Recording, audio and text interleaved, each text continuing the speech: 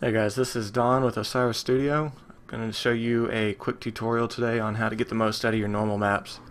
So this is going to assume that you've already built a normal map in Mudbox or 3ds Max, whatever program you're using. All you're going to do is you're going to take that normal map and bring it into Photoshop, hit Control L to bring up your levels panel, and then just tighten up all of the channels in there for red, blue, and green.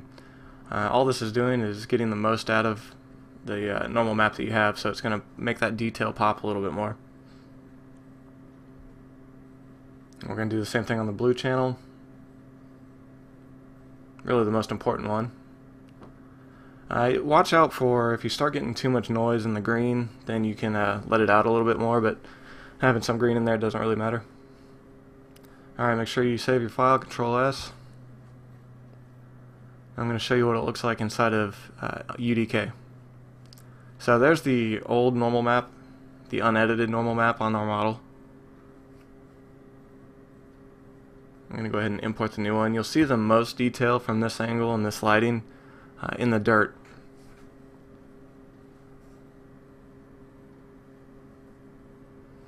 And that's really all there is to it. It's a quick fix that can take all your normal maps and make them look a lot better. Alright guys, thanks for watching.